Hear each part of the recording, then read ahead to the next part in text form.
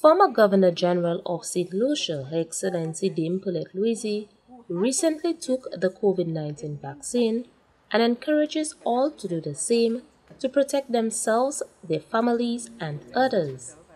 Her Excellency Dame Pearlette Louisy spoke on her personal decision to get vaccinated and the experience of doing so. It was a breeze. I've been vaccinated before, smallpox, and I think I was vaccinated for malaria once when I traveled to Africa. And I mean, it was nothing more than doing your blood works, just having, going to the lab and, you barely feel it. I have to admit I was a bit, apprehensive in the beginning, but with time and with getting myself, well, I won't say educated, but reading about it, weighing the pros and the cons.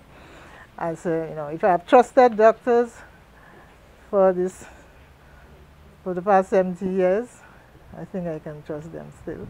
The former Governor General says, although taking the COVID-19 vaccine is voluntary and people may have fear, she would definitely encourage other individuals to take the leap of faith and get vaccinated. I know there's quite a bit of vaccine hesitancy abroad, fueled, I think, in the most part by, what people read, particularly on social media, contradictions, even among health professionals. So people are questioning.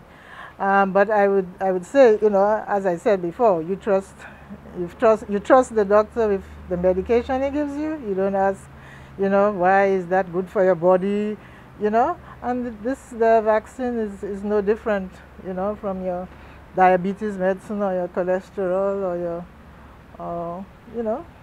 or your hypertensive medicine. The Ministry of Health encourages individuals to pre-register for the COVID-19 vaccine via the online platform at hmi.govt.lc or at your nearest community wellness center. Reporting from the Communications Unit of the Ministry of Health and Wellness, I am Pearlette Louisy.